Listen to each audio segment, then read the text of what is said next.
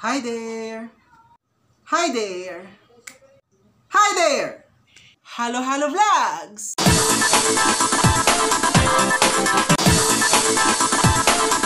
Ang bagong-bagong segment na Item Test and Review!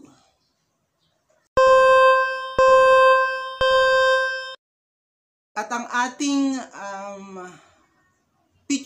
featured items para sa episode na ito ay ang BOYA microphone.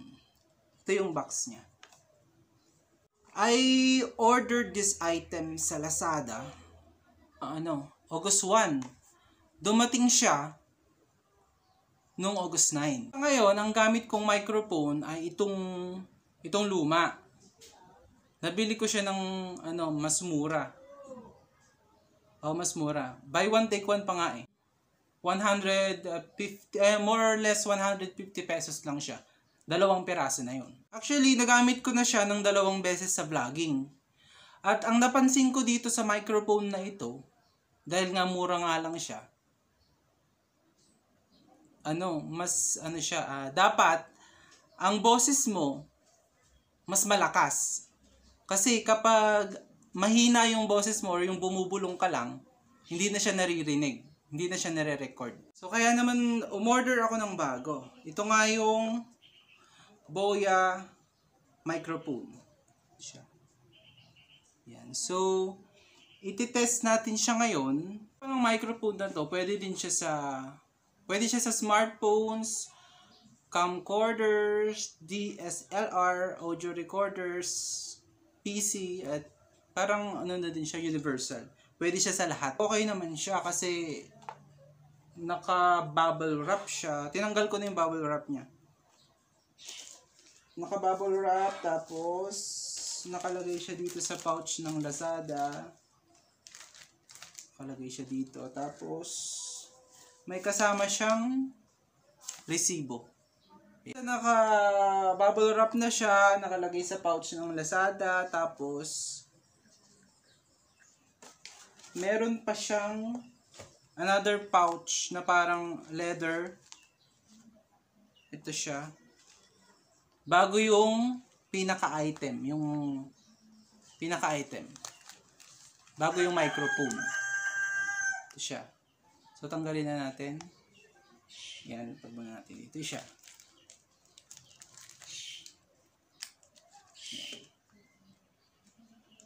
So mahaba yung wire niya. Ayan, mahaba. Meron din siyang kasamang may battery. May battery para dito yata yun. Sa may na to. Dahil nga mahaba yung wire niya, pwede kang mag-vlog kahit na yung medyo malayo yung camera. Hindi katulad nito na parang 1 metro lang yata yung haba niya. Kailangan nakadikit ka talaga dun sa camera mismo. Ito, pwede kang mag-vlog kahit medyo malayo ka dun sa camera.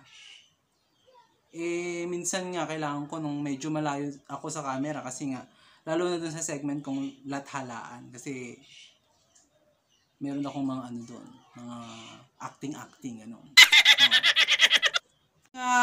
ating episode ay Item Test and Review. Syempre, itetest natin tong item na to. Tatanggalin muna natin tong lumang microphone na gamit ko. Tapos itetest natin itong bagong BOYA microphone na binili ko sa Lazada. Titignan natin kung maganda nga ito. Kung sulit naman yung presyo. Microphone na to sa halagang 549 including the shipping fee. So yun ang total niya, 549. Assemble na muna natin siya. Yan.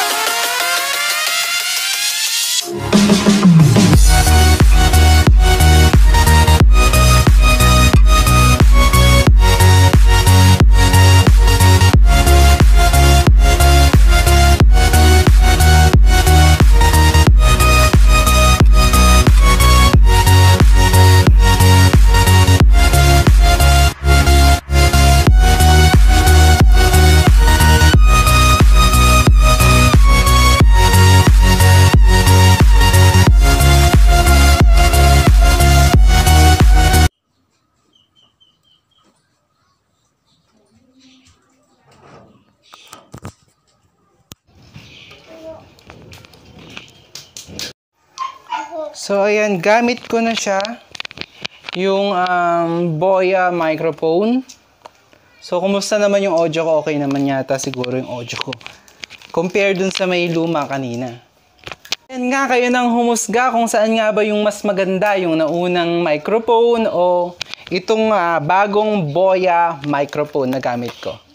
Ayan. Meron tayo ng comparison, sasabihin ko yung aking intro gamit ang aking intro sa aking vlog gamit ang bagong BOYA microphone.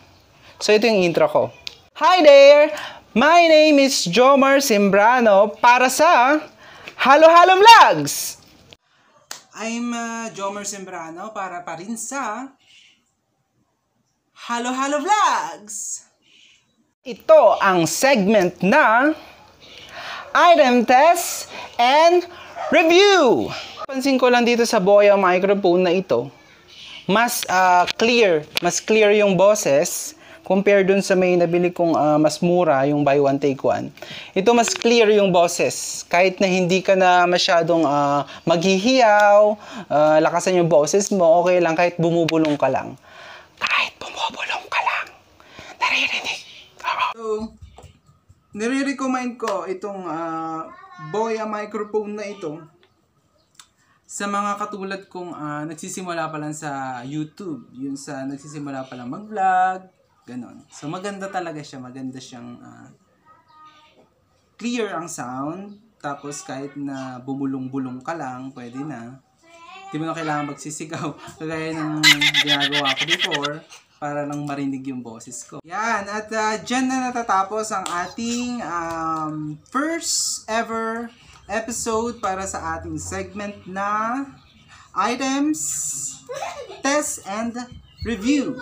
So next upload, goodbye!